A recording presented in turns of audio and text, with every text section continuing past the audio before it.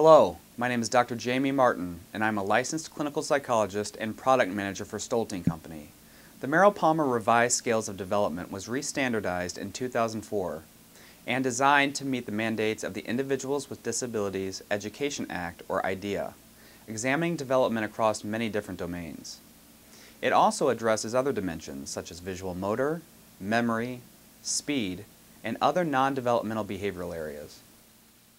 The Merrill-Palmer-Revised was also developed as a way to improve the assessment of young children born preterm. As such, the Merrill-Palmer-Revised has good applicability for use in neonatal settings, pediatric clinics, and follow-up programs, plus early intervention, Part C of IDEA. The Merrill-Palmer-Revised is an outstanding modern measure for children 1 month to 6.5 years of age, based on the original scale by Stutzman. It takes the time-honored interactive toy-based approach and updates it for today's psychometric assessments.